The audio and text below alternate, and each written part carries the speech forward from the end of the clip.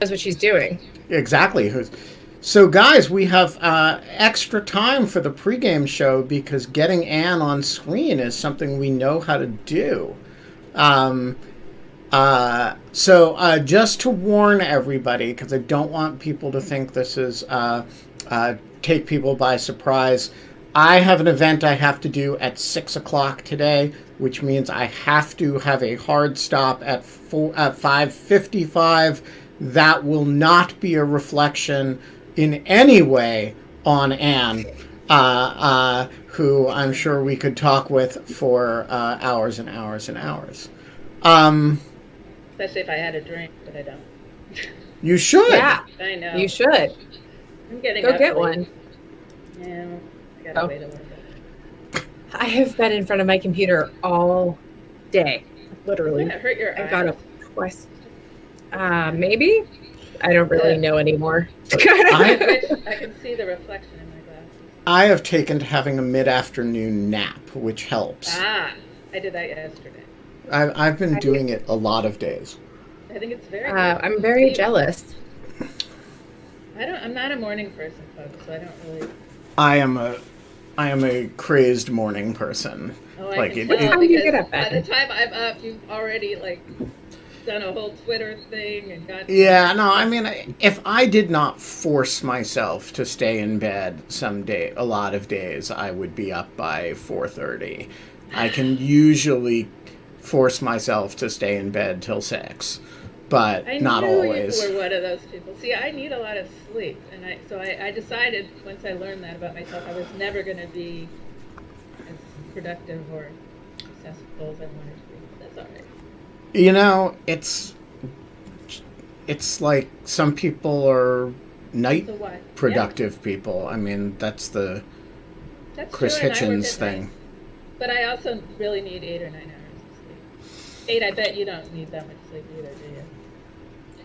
I was actually just talking about this on Twitter with Scott Shapiro, because he was saying he was a nap person, and I like so rarely nap, I can probably count them every year on one hand. I sleep like 4 hours a night, or I sleep like 10 hours. It's like, it goes through phases. Yeah. Let's poll on this. Yeah. Yes. I just want to say something to the lovely Greek chorus, as I like to call us, which is that I'm not a great multitasker. I'm going to be able to see what you're saying, but I'm not going to be able to type. Sorry. Do you have a consistent bed, not Ben, bed / wake up time? I bet most people do. Yes. It's supposed to be healthy. No. Sort of. Like, I do like the occasional, still the occasional all-nighter. I get a lot of work have done. never once done that. Oh my God, Ben. Really? Not even in college. I did it all the time because I was editor of the college newspaper, and we used to have to stay. There was just too much stuff to do. All right, and one more question. Do you get enough sleep? That's Yes. the answer to that is always no. No. I get enough sleep. It doesn't matter that it's the pandemic. All right. There we have the sleep thing. Let's go live. Wait a minute. Where is... We gotta... Okay, there we go. And we're live. Except we're not. You and I are we're all three kind of wearing the same color scheme. I mean, are you guys wearing dog shirts? No, I but could go it's just put if you on my dog shirt. blend you and Kate together, you got to get my shirt. Yeah, that's kind of true. Oh gosh, Ben. I'm gonna, torture you with the dog shirt today. Of course. I love the dog shirts. Yeah, but Anne has dog shirt issues. I'm getting used to it. We're live on Twitter. Hello, Twitter. And we're live on Facebook. Good evening to everybody who joins us on Facebook, like the 3 people who watch us on Facebook. But we love you guys, the ones who watch us on Facebook, and we're sorry that Facebook keeps canceling my account so that it doesn't, we can't be regular about it. And now we're just waiting for the blue Go Live button to turn blue. If you think about this, the one group of people who does not know about the blue Go Live button and how much anxiety it causes me are the people for whom the blue Go Live button is actually relevant, which is to say those who watch us on YouTube. The rest of you all know about the blue Go Live button and hear about it every day, even though it has no relevance to your life other than as a portrait into my fixation with buttons that are still not blue when we need them to be. Blue Go Live button. What does it have to do with Plato's cave? What am I saying? Oh, I guess the light always trying to approach. I'm a little bit worried that the blue Go Live button isn't turning blue today. Yeah, this is crazy. I'm not. This is longer than it usually takes. Well, that's because everything else went okay. Yeah, maybe. So, maybe is there something wrong with the tech specs of? Let me check, because something is hinky today with the blue Go Live button. Something is up. Something's wrong. Let's see. I wish we had some Jeopardy music. I know. I can talk about this great new mug that arrived in the mail for me today. Wait for it. It's beautiful. Oh my God. Lizard That's people. Amazing. I don't know who sent this to me. I have my suspicions, though. Well, someone sent it to you. How do people get your address? If I asked, would you get Well, your... that's why I have a limited, also got It's one. a limited Venn diagram, if you will, of people that have both my address and Ben's address. Right. Could be your friend in Colorado. So Joyce says you're live on Facebook. We are live on Facebook. We're live on Facebook and we're live on Twitter. It's just YouTube that is being difficult. All right, what we're going to do is we are going to... What if... Yeah, it thinks the streaming software is not connected, but the streaming software certainly thinks it's connected. And... So we're not live on YouTube. It's been confirmed. Oh, we're definitely not live on YouTube. Screw YouTube. No, we can't. Hang on, we're gonna kind of like a repository for all the shows. Try something drastic here. Uh-oh.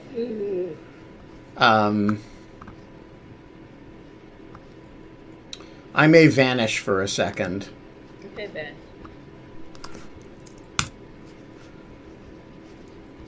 Boom, boom, boom. Don't be scared. We are having trouble connecting. It turns out it's like... YouTube I mean, I'm scared of today. like technological conflagration. Uh-oh. Ta-da! It's just you and me for a second. Well, it's quieter. There's a lot of... No, maybe it was... I thought it was your audio that was giving us the background noise, but it was definitely Ben. So, well, how's your semester started out? Crazy busy? Hasn't started yet, and it's already crazy. Yeah. Really? Because, department chair. If I weren't department chair, it would be. That's completely. Oh well, I don't go in person. I go in person on Tuesday. Oh. But I'm right now. I'm just teaching remotely, and so far it's great. It's just like so much time. Like, a couple hours to prep for every class before the class, and then you teach for 2 hours. And you do it twice a week, right? Per class, and I've got 3 classes, so it's just kind of like, it's like 9 credits, and it's like, if I wasn't, most of it's I've done it all before, but a couple of things are new, and info privacy and internet law change all the time, so oh god, it's kind of crazy. To Alice's question in the chat, I have figured out my Queens commute. We're paying for a friend nearby us in Brooklyn has a car that they rarely use, and so we are going to use their car for like, and pay them for the privilege, and it's just so much better, cheaper, and like it's great for them. Yeah. So I wish I could take a seaplane from the Cape. I did have like one hot moment of like looking at how expensive it was going to be to buy a car, and I was like, maybe I could like commute by helicopter. And then I was like, no, it turns out that's not less expensive than buying a car. That would be like a Bloomberg. All right. Well, I have isolated the problem, and the problem is that YouTube Crowdcast is being very hinky today and is not interfacing with YouTube properly, and by the way did not let me back in easily. So I think we are going to just dispense with YouTube today.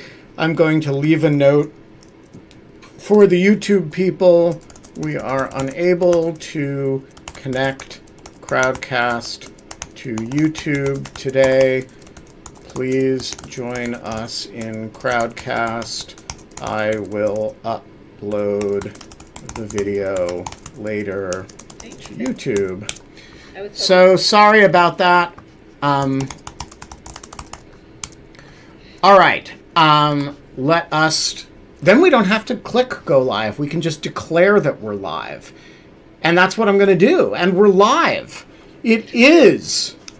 Thursday, January 28th, 2021, 5:07 p.m. I don't need to explain to you why we're late today, because we've been live for all of you guys ever since we were right on time. You've, to all of our YouTube people who are angry at us for not being there, you're not hearing this anyway, so to hell with you. I know, I'm humbly apologizing. I'm deeply sorry. And Kate, you have the monologue today. I believe the subject is unattended candles. Yes. So yesterday when we had Len on, which was such a great conversation and moving, and just, it was just one of the reasons I love this show so much. I got a text message in the middle, as like everybody, a lot of people know, that from a neighbor, that the fire department had just broken down my door, and that my apartment and the hall were filled with smoke. Everything turned out to be fine. A few minutes later, as I checked in, it was the apartment below us, and there was like very little damage. There was very no damage done to my apartment, but all of the sprinklers went off in the whole building. All of the elevators are down because of it. It's just like this whole thing.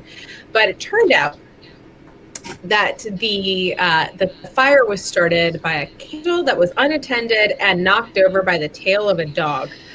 And so I was the dog is fine, but the apartment is not. And the person who lived in the apartment is fine. But this is the second close scrape I've had with unattended candles. When I was in law school, one of my very closest friends in law school lost his entire apartment to a unattended candle three doors down, that put the entire Washington apartment complex into flames and dehomed like 20 people, and he lived on my couch for like a month and a half while he figured out alternative housing and had no clothes. I remember him like wearing like a couple of like old t-shirts that I'd stolen from boyfriends, and I was like, here, Mike, put this on. Like, here's some clothing because you have no belongings. Anyways, this is all just to say that when I was a kid, I used to really think that candles were the jam, and I used to want to burn them all the time in my room. And my mom was like, no. And I was like, Mom, you're a fascist. You're like oppressing me. Like, I want to burn candles. This is my freedom of expression. Rachel's mom lets her burn candles. My mom, Rachel's mom, by the way, no longer has a house. Right. I know.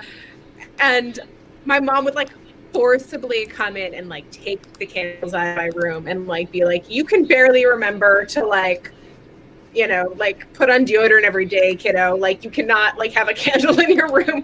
Some of these things haven't changed. But anyways, this is all just to tell you, one, to buy renter's insurance, and two, to not burn candles and leave them unattended. So that is the thing. I'm starting to kind of come around to this idea that maybe candles are like not worth burning down your house or other people's houses for, like as a general concept, even though I like fire a lot. So Kate is, what she's trying to say is that we're not allowed to have fun anymore, and you're not allowed to have candles anymore either. Yeah, I'm coming for them. You can go live with Rachel's mom. Yeah, you can burn down Rachel's mom's house. In lieu of fun, and in lieu of candles, and in lieu of Rachel's mom's house, we have Anna Kornhauser today, who I am still stunned to learn is the Anna Kornhauser, which I learned, 3 months ago at the Cabin in the Woods, and I am still gobsmacked by, I would say welcome to the show, except that you are usually on the show. Right. So welcome to this part of the show. Thank you so much. Thanks for having me. Yeah. So, glad to see you. So the audience knows who you are, so we don't need to do the elaborate normal introduction that we normally don't do. We usually forget to do that and just kind of remember at some point that we haven't said who the person is. But with you, we actually don't need to do it. You said in our discussions of the subject we were going to talk about today that you wanted to talk about FDR, Biden, and the future of democracy. Yeah. And this struck me as a really interesting subject because I think that I have thought about writing the, like, this year as 1933 essay. And, you know, assuming a presidency in the midst of a very deep economic crisis with two major authoritarian challenges sort of posing opportunities or alternatives around the world, and a very divided political system. And so I want to start with the question of, to what extent does the 1933 analogy work? And to what extent is it is it cheapskate history by faux non-historians who like to sound erudite? Right. Which is to say me. I don't remember where I heard this recently, but from some historian who was asked some analogic question and said, things change, so it's always no in that sense, right? It's always different people, different institutions, different contexts. But, you know, we don't study the past just for the sake of learning about the past. We do, there are plenty of, I don't know if we can draw lessons exactly, but we can draw parallels. So, 1933 and 2021. Well, the first thing to say is I discovered that Biden plagiarized FDR's first inaugural. So that's really bad. In his inaugural?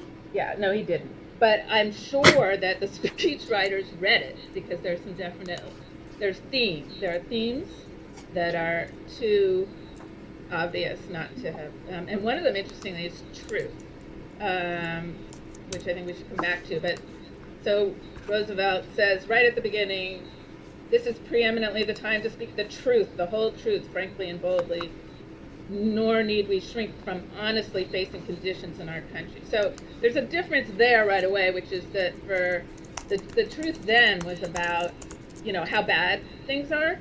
I mean, there's some of that now too, especially with relation to the pandemic. But you know, Roosevelt was famously a very good, sort of reassuring presence with his fireside chats and the radio chats, etc. And, you know, the rest, by the way, that then goes into we have nothing to fear but fear itself, which is, of course, the most famous line from this speech. But so that's a parallel that is, you know, this is a time of, in times of crisis, it's more important than usual that we face so-called, the truth, let's say the facts. So that's one thing. Another thing is democracy hanging in the balance. Actually, probably more so than now. Certainly in Europe, obviously, right? So people forget that, right? Yeah, how they do. How sort of the degree to which democracy was a contingent sort of option at that point. But, this is the period of time when Ezra Pound writes the Jefferson or Mussolini essay. For those who don't know it, his choice is Mussolini, which leads him down a deep, dark path. By the way, Anne, the audience is saying that you're very quiet. I can hear you fine, but if you can adjust your system settings to turn up your mic gain a little bit, that would be great. Okay, she's super quiet for me too, Ben. Get audio video help? No. So just go to your system settings. On the computer. On the computer, and there'll be a sound option. Yes. And is this better? Hello? Not really. Okay. Really? I just turned up the headphones, the volume a lot. But that's the volume as you hear it. Right. There will be an input side of that. Oh, I see. I'm really an input sound settings. Sorry, people. Yep. Sound settings. What am I want the microphone. Yep. Sound control panel. Huh. Could you just also possibly, Anne, you have with your microphone on your headphones? Yeah, you could just hold it up near you. Let me try that because is that better, people? No difference, actually. Maybe it's not. Yeah, it's maybe not. So people are saying that I'm loud, and if I were quieter, then you are very loud, and there's a background noise. I can bring myself down. That's easy enough. Hang on. No difference. Microphone settings, right. I looked into the mic. I think there's something wrong with my microphone settings, people, on my computer.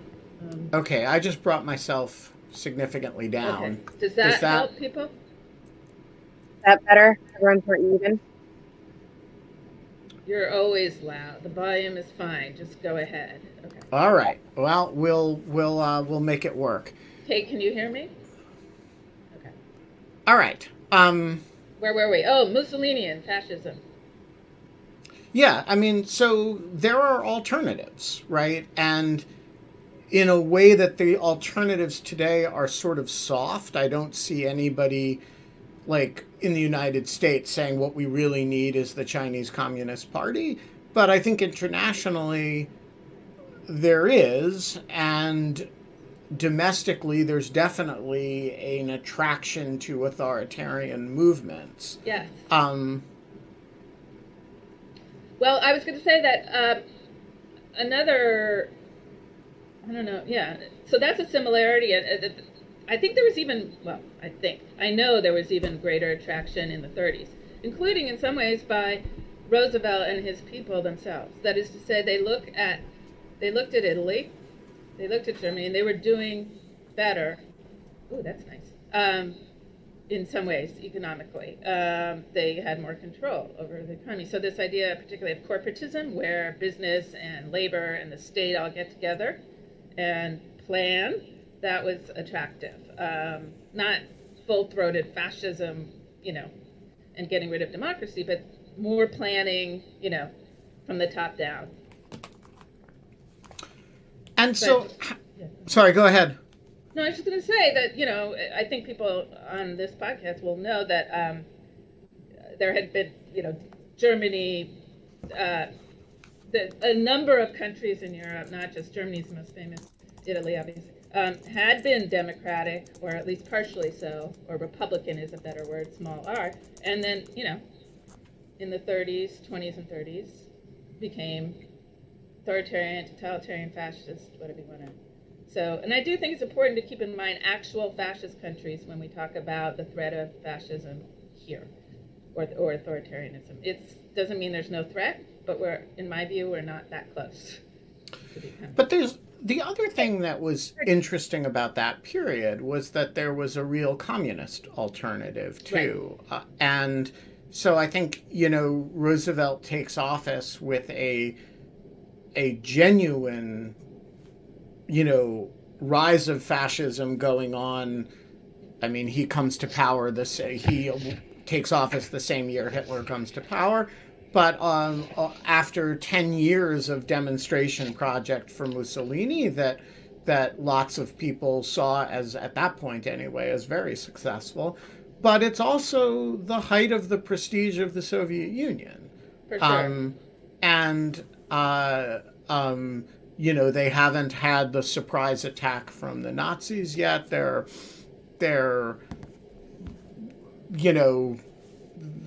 people thought they were going to vanish in a couple of years. They didn't. And again, they actually dealt with this is a global crisis in capitalism then as now, but worse then so far. And they dealt with that. The Soviets did better, at least initially, and depending on what you mean by better, but in economic terms better, right, than certainly we were doing. I just want to say one other thing about, sorry, go ahead. Can you just describe what you mean by better? Like, what was happening that means the Soviets dealt with it better? Sorry? Sorry, your sound is now terrible, Kate. It was something about the Soviets. Oh, now Ben's gone. This is fun. No, I'm still here. Okay. My video just toggled off. But I am here. Okay, is that better? I can hear you now. Yes. Yes. Okay. I lowered it because someone told me that I was very, very loud, and then whatever. Anyway, but I was just going to ask again, I wanted to ask you two kind of defining questions. You said, let's talk about this in terms of fascism, but fascism then. But I wanted to pause on that for a second, because I think that if you don't take a second to define what you mean, we have these terms that float around all the time, like fascism, like capitalism, socialism, all these isms, and they mean something different in every kind of moment, and people go back in time and don't have the context for what that meant then and everything else. So take a moment and maybe just tell us what was meant by fascism during kind of the period in time that we're talking about with FDR. Okay, well, pretty much the same thing it means now among people who try to carefully define it anyway. And although there are differences in terms of how it's defined, but I'm just going to tell you a few key points, I think. State control of the economy and society. Virtually total, though it varies a bit, and Nazi Germany was worse than fascist Italy in that respect. And that includes communist Soviet Union, too. Hi, Ben. Sorry, Tomas wanted to see my giant new blue mic, which Tammy talked about on Rational Security. So I had to give him a view of the giant blue mic. One-party control as well, okay? Whether there's a fascist ideology is harder, but at the time particularly, a focus on a charismatic leader who was going to use through the party the levers of the state to fix everything, particularly the economy at the time, and obviously the absence of democracy, the absence of public participation. It's rather extreme. But isn't one of the hallmarks of at least that period of fascism, the sort of classical 30s fascism, is the kind of adoption of the communist relationship between the state and the party? That is, the party is actually the organ of power. The state is collateral to that, combining that with sort of ultranationalism and militarism, and a sort of Führer principle, or Right, so charismatic authoritarian leader, right, good point. Running the state through the party, and all loyalty goes through the party. And what else did you say? Militarism, though not that alone, because like among scholars, Japan was not considered fascist. It was authoritarian militarism, though. They could be wrong. And what else? You said something else. Oh, and I did want to go back to corporatism, which is really important. This super planning of everything, often with business, and labor was the other big party to that. So the state, the party, state, labor, and business would cooperate to plan the economy. So to what extent do you think that this situation, so we don't have a real fascist alternative, although we do have authoritarian nastiness alternative, right? Yeah. We don't have a revolutionary left alternative, although there is a sort of decline of U.S. prestige abroad and the sort of attractions of CCP or Putin, or yep. I don't know if anybody finds Putin attractive, but some people find the Chinese model attractive. We do have, a collapsing economy. We have coronavirus, which has no analog then. How do you understand, like, ultimately, is this a Roosevelt kind of moment, or have we sort of exhausted the similarities? No, I think there are some similarities, and let's talk about them. If not necessarily fascism, as we've said, but one of the things that Roosevelt actually says in his inaugural speech, his first inaugural, he had many, as we know, was that, desperate times, these are my words, right, require desperate measures, and I'm going to take those to save the country. And I'm hoping that the legislature, Congress, will work with me, so I'm going to try legislation. But if that doesn't work, quote, I am prepared under my constitutional duty, but in the event that Congress shall fail to to make legislation, and in the event that the national emergency is still critical, I shall not evade the clear course of duty that will then confront me. I shall ask Congress for the one remaining instrument to meet the crisis, broad executive power to wage a war against the emergency, as great as the power that would be given to me if it were in fact invaded by a foreign foe, which is like so ironic, right? Because that's of course what happened. So he's saying he's going to ask Congress for emergency power. Actually, he doesn't. For the most part, he takes it because there are emergency powers in the presidency, as we know. So lots of executive orders, lots of emergency executive orders.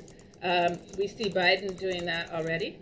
Part of that now is because of hyperpartisanship and the inability to get things through Congress. But I don't like it, no matter who does it. And by the way, Democrats do it as often as Republicans. It's not a partisan thing. But I do like the fact that Roosevelt said he was doing it and that he felt he had or would do it, and why. Okay, so what is it here, just to refresh for me? It is acting through executive power, specifically executive orders.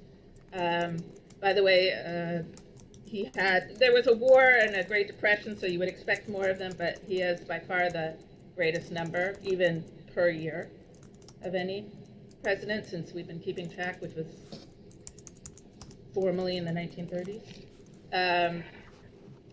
So I think that this, if it's okay, I would love to kind of go back to like what it meant for FDR to use executive power in this way, what it meant for him to seek out support of Congress and not to do it unilaterally, but also to make gestures for congressional support and support for the things that he was trying to do when instead of doing them exclusively through a unitary executive power.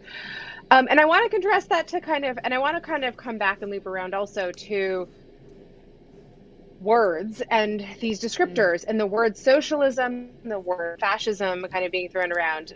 When I took history, And I do not specialize in this era at all. So this is completely where I kind of want your expertise. Mussolini was the quote unquote the fascist party, like literally, like that's like the party that he came into power under. That right, like Nazism was technically like the German socialist movement. Then you had, of course, like in Russia, like kind of the communist movement.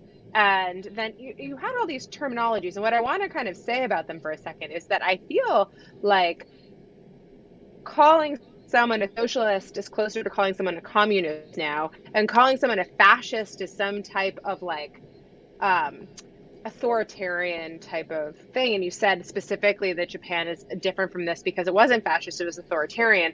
I understand those distinctions, but like, tell me a little bit, like when you read someone being called a fascist today, do you think that anyone is pegging that to kind of our definition of fascism from like an era of Mussolini?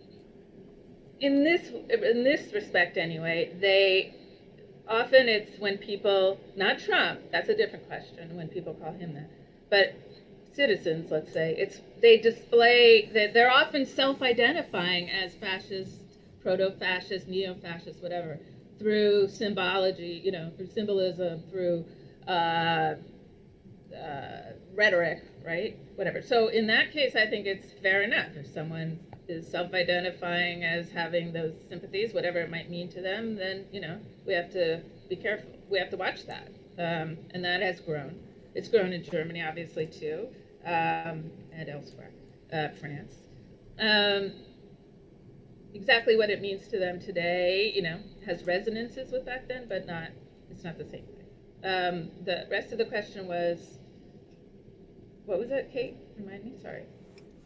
The movement, the movement and kind of the closeness over time that socialism and communism have come.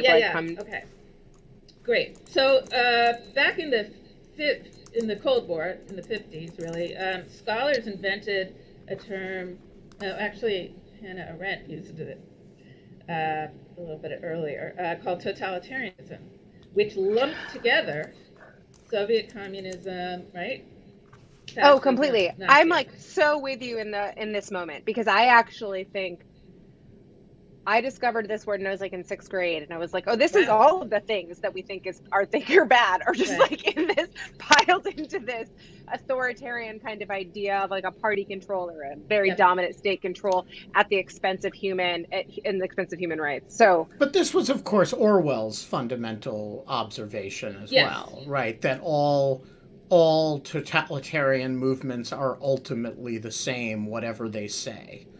Right. Now, actually, since then, and I'm not as familiar with this because my father was part of the totalitarian schema thing, so I've been ignoring the takedown of it. But there's been a move away from that to try to separate out, actually, re-separate out these different forms of extreme authoritarian societies, because there are similarities, but, you do lose something if you just call everything. But the big thing about totalitarianism, and Jean Kirkpatrick made this distinction in justifying our friendliness, the U.S.'s friendliness with authoritarian regimes in Latin America in particular.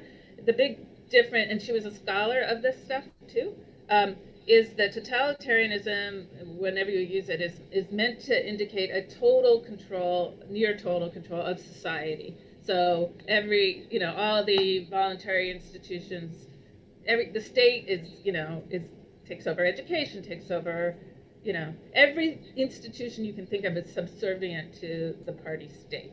In authoritarianism, it's more that you have, an anti-democratic leadership structure. It doesn't mean that all of civil society is enveloped in this. That is thank you. That's like a really great, that's a really great breakout, actually. That's super useful. It also helps scale what's going on now to what you're talking about, and how you're saying it's really not as bad as it was then, even though it seems bad now. Right. And sorry, go ahead, Ben. No, go ahead. I was just going to say, the question is, questions. A valid concern now, I think, is, do we want to, are we watching it are we watching our own society move toward fascism or authoritarianism? And if we are, don't we want to, do something about it now, right? So why do you think that you can look at what Trump has done to the Republican Party and say the assertion of essentially total control over the party or, has fascist overtones, the idea of having street militias is very 1930s or very 20s. And the idea of having, very, very high penalties, not, let's be measured about it, because the penalties don't include, being handed a gun and told to shoot yourself. But they do include some pretty significant costs, particularly to politicians for defecting from. But what there isn't is a kind of move toward military control of the party, or really party control of the military. And I'm wondering, why you think it has been softer than that. Is it just that American democratic culture kind of doesn't favor that sort of thing? Or is it that it takes time? What's the... That's a great question. One of the things that I was looking at, thinking about this show, is a report from the Carnegie Endowment from 2017 about the weakening of democracy in both Europe and the United States. So part of the answer to this is it's instructive to look comparatively, because it's a broader, as we know, development than just here, but yet it's taking different forms. It being the weakening of democracy and the sympathy for extreme movements, mostly on the right, but also on the left. Here, I think the two-party system mitigates it a bit, although it also brings up different problems, the two-party system. And because in Europe, in parliamentary system, you can actually get seats in a parliament if you're an extreme party, as we know. So that gives you more power. And I mean, this is a tradition in the United States of not actually having very extreme politics in either direction, as you pointed out, right? And I do think the party system, the two-party system, is a lot of that. The military, well, if we go out of Western Europe and into Eastern Europe and or into, let's say, Turkey, the role of the military is important here. The fact of strong civil-military distinctions, and then it's just it has a history of being a centrist country that's a little bit hard to explain. But I don't think it's changed that much in that respect. I want to suggest that there's another factor here, which is that the two-party system in the United States lends itself to both regional diversity within each party and lends itself also to relatively weak leader controls over parties, particularly relative to Europe and parliamentary systems. Yeah. And so you have these parties that are Donald Trump has exercised amazingly disciplined leadership over the Republican Party, but it's still relatively weak by European standards or Israeli standards, or he's not the dictator of the Republican Party. We still talk about how many defectors are there going to be on the Senate vote. Well, it's not going to be 17, but it is going to be 5 or 6, right? And I think that's a very hard thing to establish, true authoritarianism in the presence of pluralism within a party, even relatively weak pluralism. Right. And I would just to tack on very quickly, I would say you can see more of that kind of really top-down party control, not as much anymore, but in the early 20th century, say, in machine politics at the local level in settings. So there you had very strict party discipline. Tammany Hall. There you go. New York Exhibit A, and Chicago's Exhibit B. But so if you want to look for that, you can find it there. But I just want to also point out that it's an interesting situation where we have hyper-partisanship now, that hasn't always been the case, and weak parties, which is a really weird combination. David Botts, the floor is yours. Let's see your background today. We've got the baby birds screaming screaming good morning. We've got Nina. We've got Bernie Sanders. And we've got... We just got the whole package, and Ben, I see that you've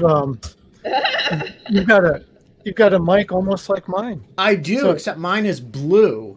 Is that seriously your mic? Men and their mics, man. Okay. Wait a minute. I just want the record to reflect. I acquired this mic because my wife and I have to record Rational Security, and we have to sit opposite each other, and this mic can be omnidirectional, which my other ones cannot. Well, clearly I need to get one. You know, good mics are a great thing. David Botts, what's on your mind? It's impressive, Kate. Yeah, let's all have our mics visible.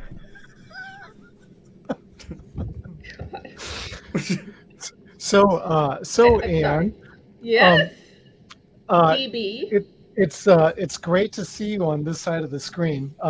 It's fabulous. So, in your opinion, and this, consider an audience such as myself. I am not a history major at all. Okay, so Neither was I. You know, I'm just a civilian. Okay, but what are the two historical things that you wish people like me would know as you consider our current events? Wow, great question. Thanks. I hate those open-ended questions though, because well, one is actually you're not allowed to tell the audience that you hate their questions. Oh, I didn't mean I meant I personally have a hard time with them. Yeah, I said it was a great question. We're gonna cancel David, you. we're We're still gonna friends. cancel you. Watch out. Anne is canceled. Okay, all right. I don't hate anything. I love everything and everybody. Okay. One is what we've just been talking about, actually, which is what historical fascism, historical communism, you know, and militarism, totalitarianism, what those have been, you know, in their institutional and political cultural formation. What would be another thing? I guess, yeah, the other thing, actually, we've also talked about on the show, and thinking in terms of what's relevant now, which was how hard Reconstruction was and the many reasons it failed. You know, racism would be the most obvious thing that would come to people's minds, right? And the entrenched white supremacy in the South, that's obviously true. But the coercion that was required of the North against the South, that is an internal occupation of our own, the North occupies the South with an army, forces Southern states to redo their constitutions, take loyalty oaths, all sorts of things.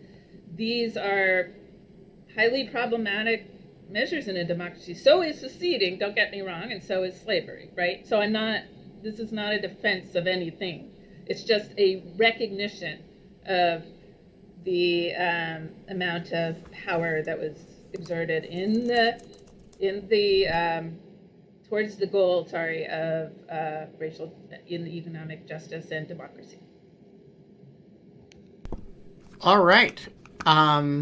Frank Valadez, your the floor is yours. A couple of months ago. That's okay. Maybe you'll get to hear it again. And I want to wish everyone with my In Lieu of Fun class a happy National Have Fun at Work Day, which I guess is ironic. So my question for Anne is that, so I have a friend, Margaret Story, who wrote a book called Loyalty and Loss on pro-union folks in Alabama in the Civil War era. And one thing that we would talk about was how, like, nowadays we read the news, they're like, people have gone crazy doing the things that they're doing. Right. And he said, you know what, this is exactly what people said, you know, around the Civil War. You know, their neighbors had gone crazy. They can't believe what they believe. So my question for you is how in your mind, does this era now compare to the Civil War era regarding divisiveness? And what lessons, do you sort of take from American history, from those eras or others, about unity and comedy and the possibility for those things? I will just say as a side, my sense is that race has a lot to do with this. When racial issues are tamped down, it looks like there's unity, but not so much really. And so I'm just curious what your thoughts are. Great question. Thank you. Actually, I'm really glad you mentioned the word unity because I wanted to bring that up. That's another thing that is a feature of fascism and fascist-like systems, I'm afraid to say, that is, enforced unity. So we want to be, I don't like that word, and we discussed this already on the show, so I won't go down that path again. Ben, you said you didn't like. Compromise, reconciliation, comedy with an I-T-Y. These are things that I think might be a better idea, because unity, there's always going to be disagreement, and should be in democracy. Democracy is about channeling disagreement through political institutions, right, and reaching compromise. You can't have agreement even on many fundamentals, but you hope to get better, answers out of the process by through political debate. So I actually think unity, and I understand rhetorically why Biden would have said that. I don't think it's a great goal, though. I think agreement on the rules of the game to start with would be nice. What are facts? What procedural things matter? All those norms that we blew through, procedural norms, process norms. Why are those important? Things like that. And then we can get down to within having agreed on the rules of the game, which don't include, let's say, violent protests on either side, and certainly not storming government buildings and the Capitol in particular. Then we can try to work out substantive differences. The question as to the comparison, I don't know. I mean, there's no comparison in a sense because there was a secession movement. They wrote their own constitution. They had their own, they left the country. And we fought a war to get rid of slavery, but also to bring them back, right? If that was possible. And it was over a long period of time. So the disunity that there were 4 different candidates for president when Lincoln ran, the parties couldn't, they were even more sectional than they are now, more geographically sorted, let's say. So I don't think we've gotten to that point yet. I hope we don't. I don't think we could, because pluralism is, we have much more pluralism built into the system now, partly because of all of that.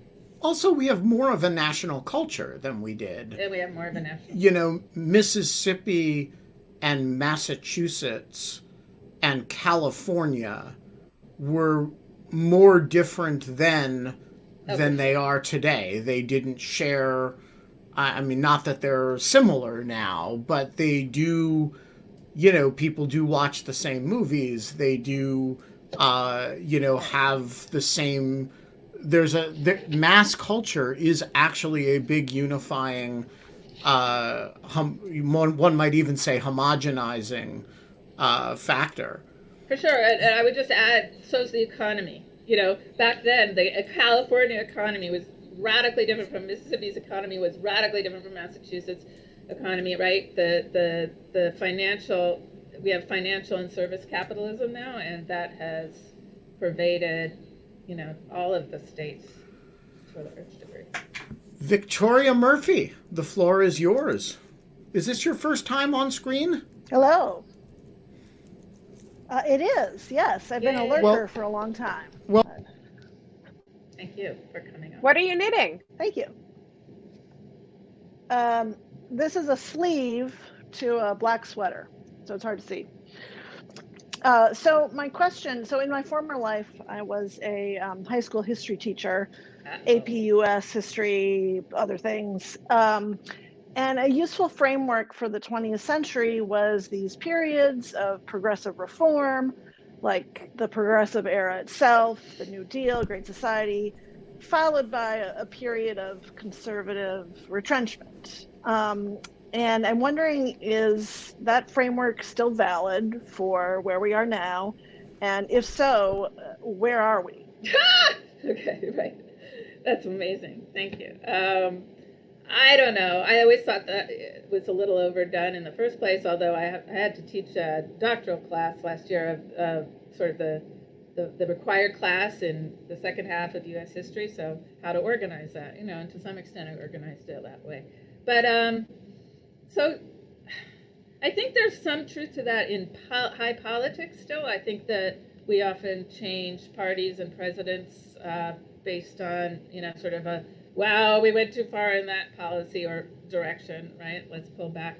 But I don't think there's some sort of organic, right, process by which people try to pull, sort of regress to the mean.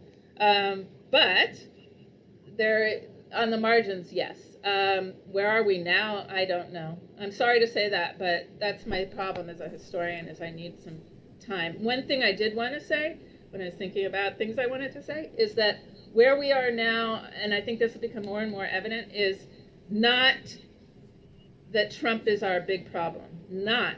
He was a symptom more than the cause. Like, certainly caused some really bad things too, and some maybe not so bad things, actually, like he didn't cause any wars. That was a good thing in my opinion. But I think we have to get away from thinking that our problem is Trump. Our problem with our democracy and with the parties and with government and with policy. It's because you can see a lot of the trends that he accelerated were there before. Weakening democracy, trends that were already weakening democracy. So that's where we are now, I think, is needing to shore up our democracy. Daniel Burge, you get the last question this evening. Ever since I realized that, or I was informed that the chair is green, it has just upset my world because my camouflage jokes don't work anymore. So I'm going to go into denial in a kind of truth-resistant way about the chair. He is back. He is in his black shirt against the black chair. Oh, no. Perfectly camouflaged, slightly backlit, and he gets the last question today. So you're giving the last question to a PhD in history, I just want to say. Okay. Of course I am. You think it's an accident that I brought him in here last? I just want to also say that Nina literally just wandered in here and started nudging my knees, so I think she knew that you were on screen. She says hello. Sorry, go ahead, Daniel. So historians have focused a lot on influential losers in American history. Barry Goldwater is probably the most relevant example for understanding today. Are there any influential losers, political losers in the 20th century that haven't gotten their due from professional historians? Did you mention in your question, his name is like run out of my head, which is terrible. Who's the Cross of Gold guy? Hi, JB. The cross, now Daniel's gone. Can someone tell me in the, this is really weird. Come on, the Scopes trial. Why can't I? Clarence Darrow. No, not the lawyer. Williams Jennings. Williams Jennings Bryant. Sorry, that's terrible. Oh my God! Fuck you and your candle, John Bordeaux. Oh, we're having a war here. Okay, anyway, he probably has gotten due. Thank you, chat, for helping my failing memory. But I do think he as influential, arguably, as some of the presidents around his time. I think Adlai Stevenson falls into this category too. Not McGovern. No. McGovern is a non-influential loser. Although I do want to say, Anne, we've gotten this far without talking about Legal Times, but Legal Times, well, at least when I was working there, was in a building in which George McGovern had his office, his post-presidential office, and we used to share the elevator with him. He was on the 8th floor of, or the 5th floor of, the same floor as we were on it. Still on M Street? Yeah, well, I don't know where it is now, but yeah, it was still on M Street, 17, right. Whatever, M Street, and on the 8th floor, and George McGovern also had his office on the 8th floor, and he was so sweet. He would always hold the door for everybody, and you can't imagine this poor, nice man who was just so sweet and genteel and lovely to everyone taking on Richard Nixon. Too nice to be president. Yeah, or I mean, too nice to beat anybody, let alone Nixon. John Bordeaux, you popped up on screen just as I was going to end. I assume you were just here to taunt Kate with the candle. I will point out that it's an attended candle, not an unattended candle, and therefore it doesn't fall into Kate's thing. But you get the last word today. We have to be quick, JB. I know you're pressed for time. It's got to be a quick last word. So I saw a podcast come across today that says something about John Wilkes Booth didn't die in the barn, and that's why I got to go listen to that. And it occurred to me that I only recently learned of the hangings at Fort Myer of the conspirators around the Lincoln assassination. And Seward was stabbed and all sorts of things happened. So I don't know if that was sedition, but I'm just curious, what do Americans not know about this, other than me just not knowing about the hangings? What do you think that we don't know about? To me, that was the last real sedition effort. And I'm curious, what do you think we need to really remember about that and consider? The Lincoln assassination? So I studied with Eric Fodor, but I'm not a 19th century historian anymore. I don't know, JB, but I will say this. There were Germans rounded up for sedition during World War II. And Mary Surratt was guilty as hell. Surratt, right. She was guilty as hell. All that sentimental, all that sentimentalism about her. Come on. She ran the house where they were all plotting. She was a committed Southern person. I mean, like, you know, no sentimentalism about them, any of them. I'm not for the death penalty, but Jesus, if any group of people deserved hanging, it was the Lincoln plotters. We are going to leave it there. Anna Kornhauser, you're a great American. It's great to see you. And we will be back tomorrow. Who is our guest tomorrow, KK? I don't remember either. It's on Tom Wright. Oh, Tom Wright. Who I'm very excited to talk to about Biden foreign policy, particularly vis-a-vis Europe. That'll be 23 hours and 2 minutes because we're ending a little bit early. And until then, we don't have fun anymore. We do still have tech glitches, and I will upload this to YouTube. And apologies to all that it inconvenienced. Cheerio, folks. Thanks, Anne. It's so great to see you. You too. This is fun.